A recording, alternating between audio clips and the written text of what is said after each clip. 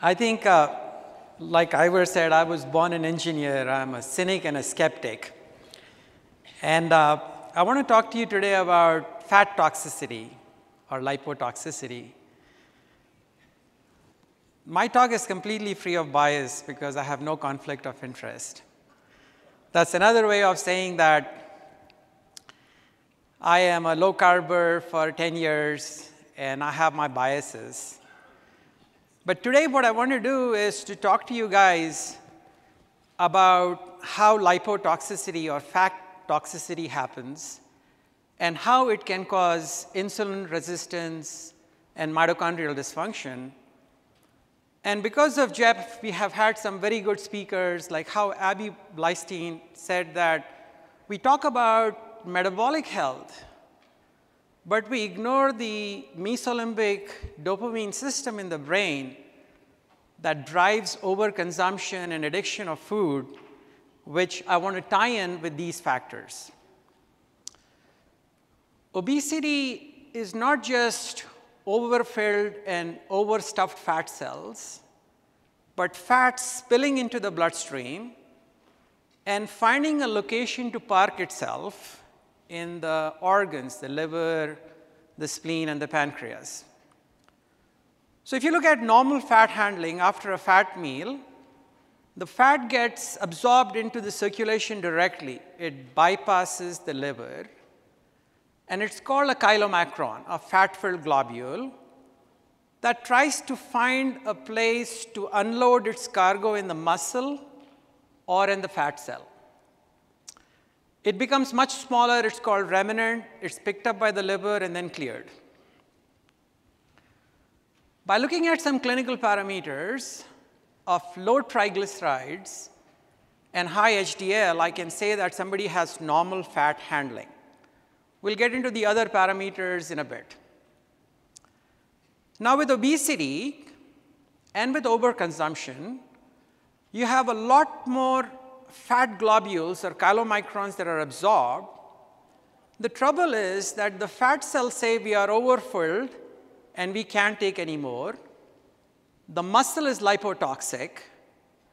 And so these fat-filled globules remain in circulation. And when they remain in circulation, they cause fat deposition in organs that do not and should not have fat. And that's called ectopic fat deposition in the liver, in the muscle, in the pancreas, and the heart. A clinician can recognize this by looking at the fact that these people have high triglycerides. And I say 300 is too big a number. It should be less than 100.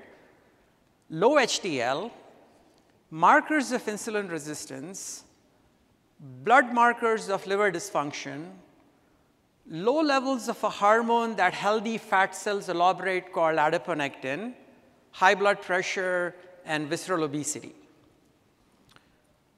So let's examine how muscles deal with insulin and food coming in. So as glucose is coming in, insulin recruits a channel called GLUT4 channel to drive the sugar into the muscles. The muscles can either burn it for fuel or store it as glycogen.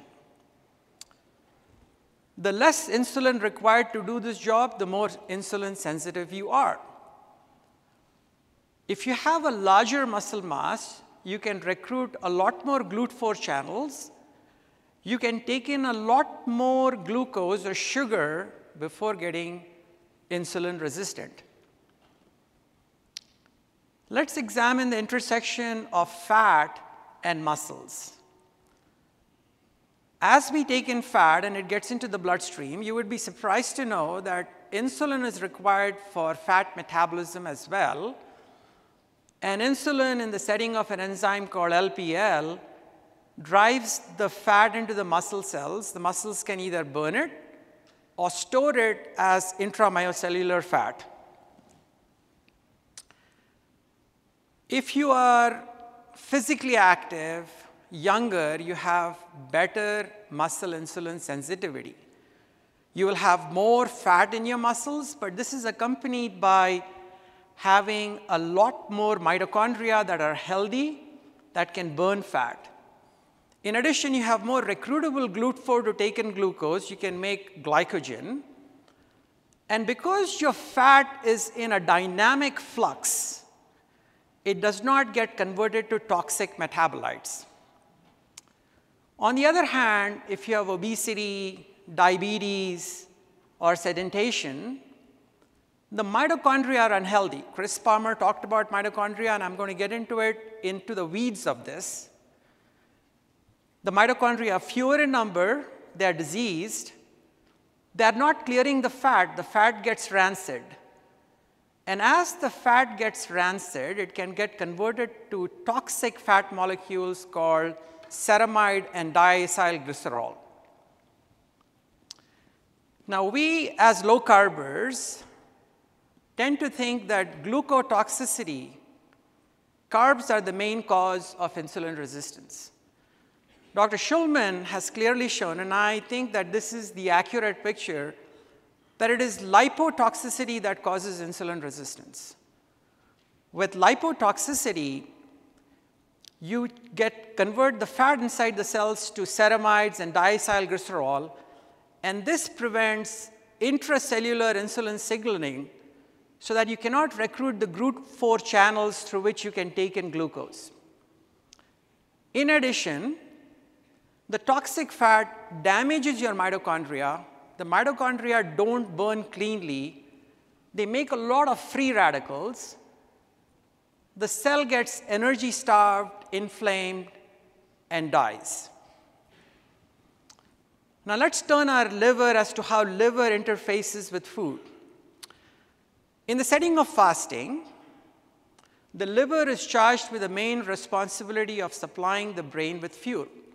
Our brain refuses to fast. It needs a certain amount of food all the time.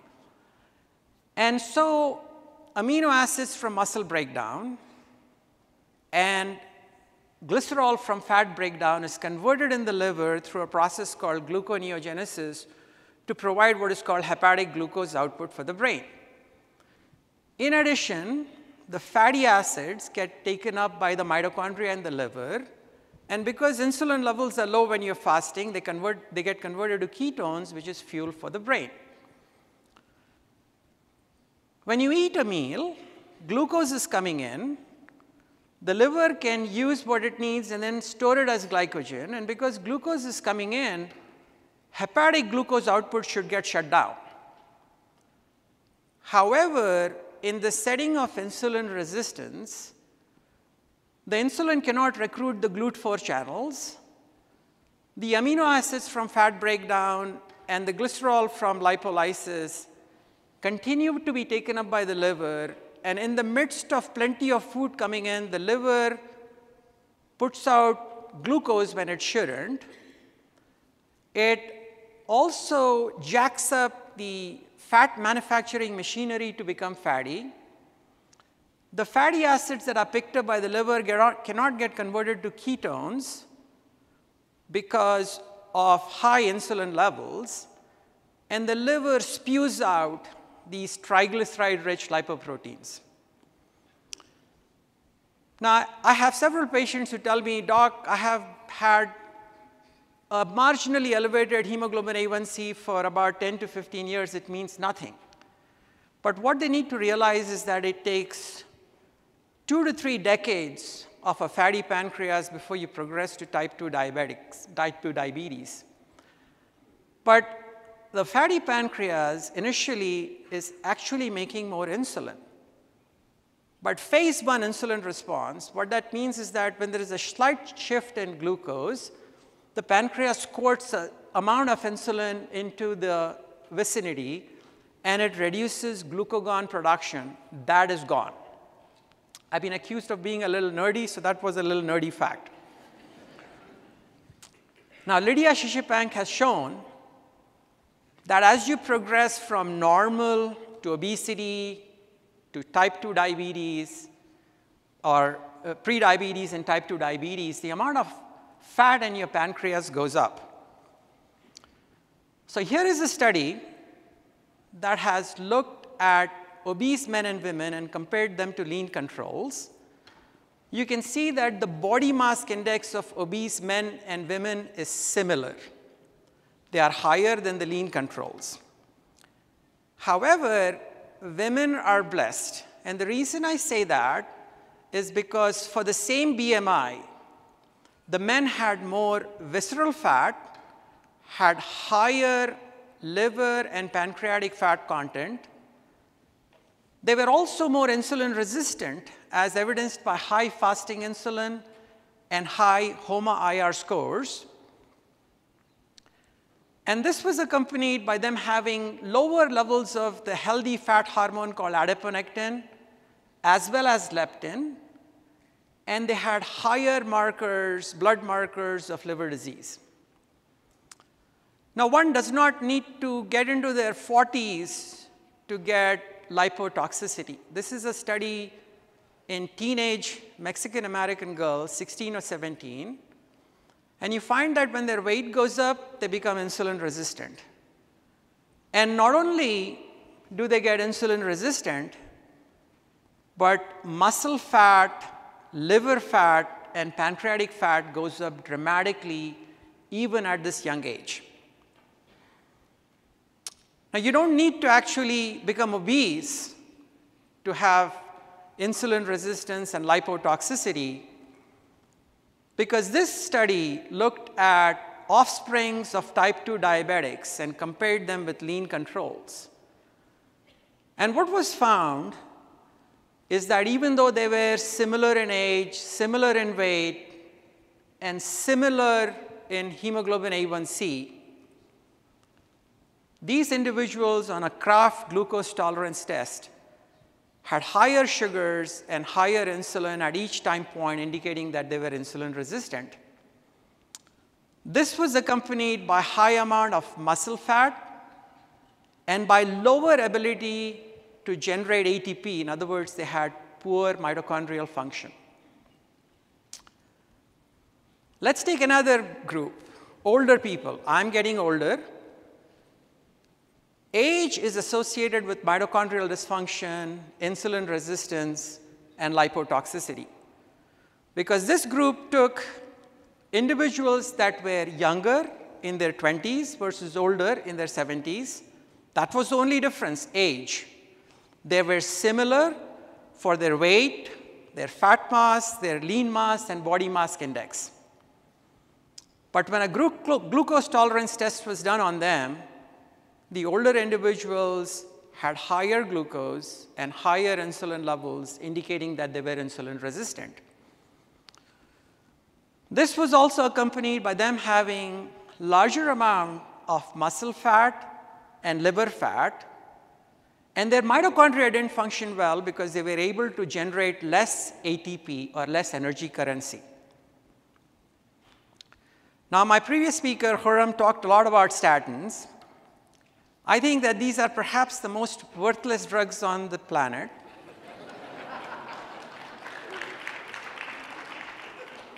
There is lack of data, but I think there is a lot of inferential information, even from my clinical practice, that statins cause insulin resistance. They poison the mitochondria by depleting CoQ10. And because they increase the VLDL receptor, it's a receptor that picks up fat from the circulation. When you take statins, your receptor goes up, so your visceral organs take up more fat and become fat toxic or lipotoxic. Now, I'm going to take a page from Abby Bleistein and Chris Palmer's book and talk about mitochondria. Mitochondria try their best to protect themselves. What is shown out here is that damaged mitochondria fuses with a healthy mitochondria in a process called complementation so that it can work better and not generate free radicals.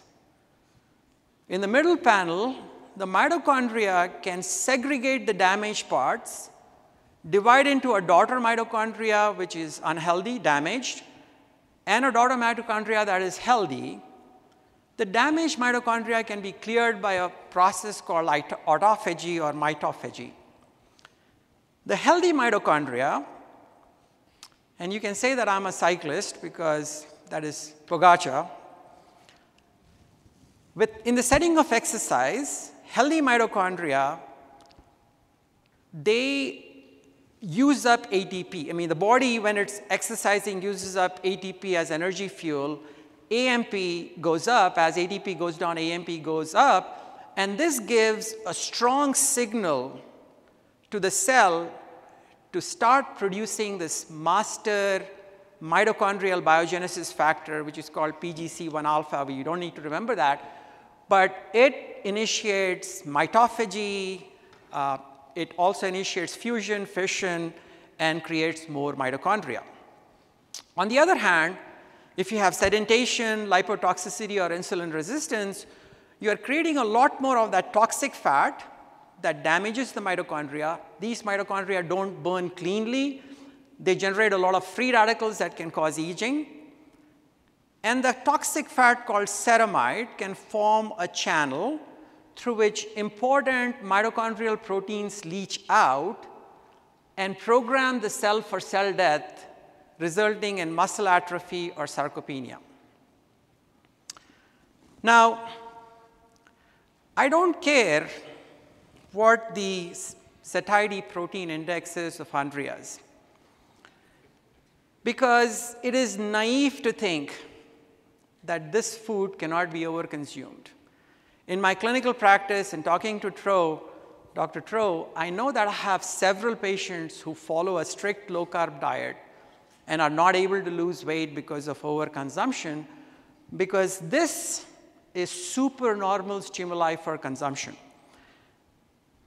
Because we just don't eat based on homeostatic factors. There's a homeostatic drive to eating, which is based on energy needs, and there's a hedonic drive, which is based on pleasure. Don't get me wrong, the hedonic drive is based on dopamine, and dopamine is important because in dopamine-depleted mice, which is the smaller of the two mice out there, it just sits in one place. It does not seek out food. It dies of malnutrition and dehydration. It's almost like it has lost the desire to live.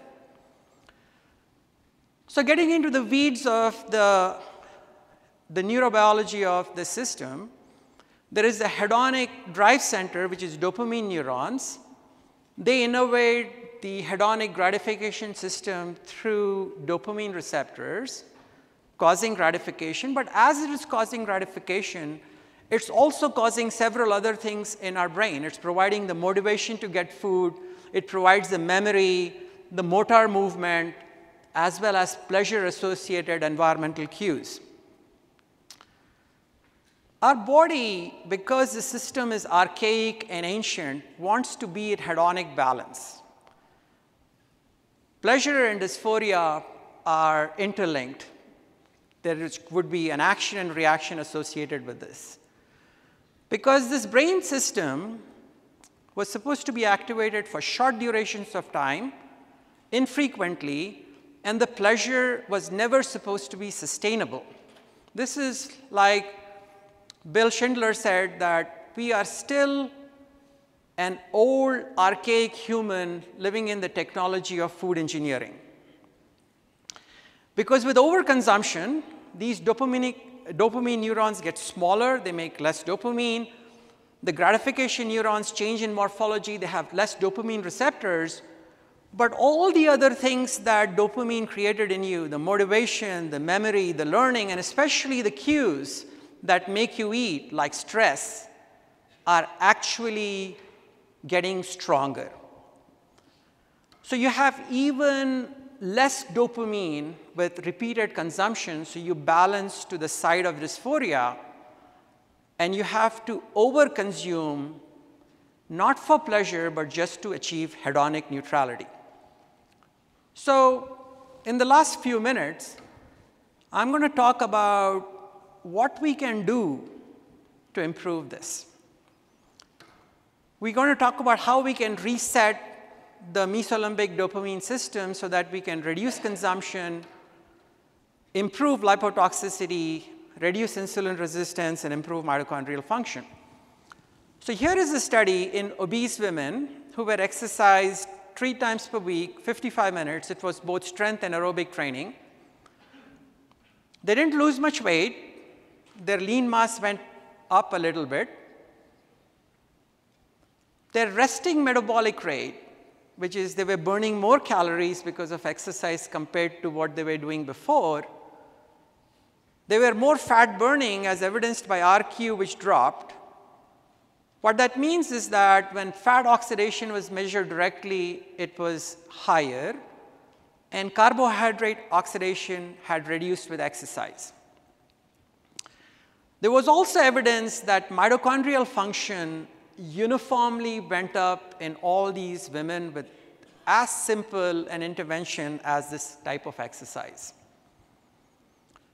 Now, does the mesolimbic brain system improve with exercise? Unfortunately, we don't have any human studies. Probably it has a lot to do with the big food industry that Nina was talking about. So we have to settle for mice studies. So mice were taken and they were made obese by giving them highly palatable food for 12 weeks. And at the end of 12 weeks, they were divided into a treadmill exercise group and a sedentary group. And their weight, their insulin resistance, and brain levels of dopamine were followed. So at 12 weeks when they're obese, as they started exercising, their weight went down quite dramatically. With their weight going down, their visceral adipose tissue also dropped. They also had better markers of insulin resistance and were better able to handle glucose. But let's spend a minute about their dopamine levels inside the brain. The tonic levels of dopamine, the baseline levels of dopamine in these mice that were obese and sedentary was much lower compared to controls, but with exercise, the dopamine levels did improve. And when they were given a pleasure food like fatty milk, which the mice apparently like, the dopamine levels went up much better in the obese exercise group compared to the obese sedentary group. Now, we've talked a lot about mitochondria. So does exercise improve mitochondrial function in the brain? And as we talked about, the master mitochondrial biogenesis factor was checked after exercise, 8 weeks of exercise in mice, and it went up in the hippocampus, which is a memory region, and it went up quite dramatically in the frontal lobe, which is involved in higher functioning. So with exercise, you are improving your brain systems so that you would probably not do binge eating. Now, the literature on intermittent fasting and improvement in mitochondrial function is in its infancy, but there are several biochemical signals that are happening with fasting that improve mitophagy, fusion, fission, and mitochondrial biogenesis. And this is manifested as reduction in your liver fat because of better mitochondrial function, improvement in exercise capacity because your muscles have better mitochondria, and with fasting, you elaborate something called BDNF, which is on that side of this side of the slide. And in the brain, this BDNF improves mitochondrial function, improving connections between neurons, the synaptic plasticity, and neuronal survival. So in conclusion, I think that we need to pay attention as to how we can rewire our hedonic dopamine system so that we can actually learn to eat less in this era of overwhelming abundance of food, which is engineered, so that we can overcome food addiction, that we can actually reestablish pleasure from eating food, and also use intermittent fasting and aerobic exercise, because this will drive up your fat oxidation, will improve your mitochondrial function, will reduce insulin resistance, and also promote autophagy. So the final question, and this is my last slide, and I'm surprised that I actually finished ahead of time.